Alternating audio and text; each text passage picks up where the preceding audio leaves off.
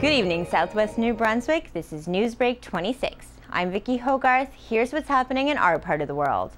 The 41st edition of the Kiwanis Father's Day 5-mile road race took place over the weekend in St. Andrews.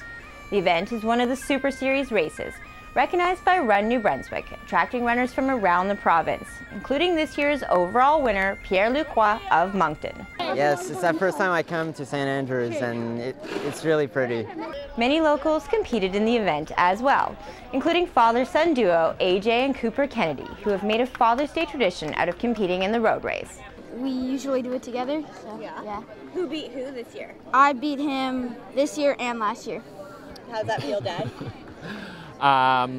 Well, I'm glad for him, and I guess I have to do more training. The Huntsman Marine Science Centre has launched a family-friendly marine excursion scheduled around low tide.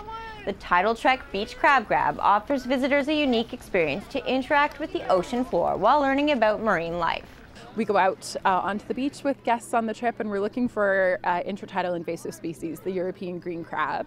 And so we're going on this 2-hour excursion where people will learn to sex and identify and do counts of these invasive crabs that we have around our beaches and in the intertidal zone. The Wesley United Church unveiled their new Labyrinth on Thursday evening at a candlelit event. Visitors were invited to take a meditative walk through the labyrinth to experience its therapeutic effects.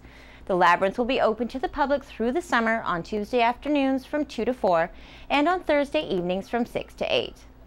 And finally, St. Andrews woodcarver Sean Corrigan took home top honors in his division at the World Championship Wildfowl Carving Competition in Ocean City, Maryland, hosted by the Ward Museum of Wildfowl Art.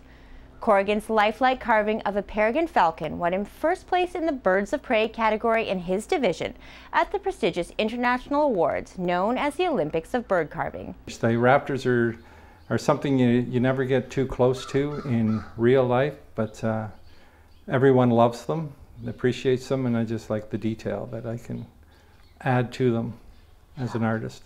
That wasn't the only ribbon Corrigan took home.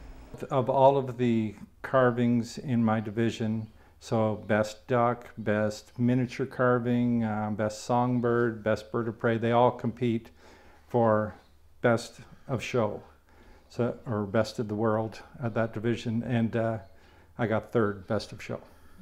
It was Corrigan's first time competing in the world, so we can't wait to see what he carves out for next year.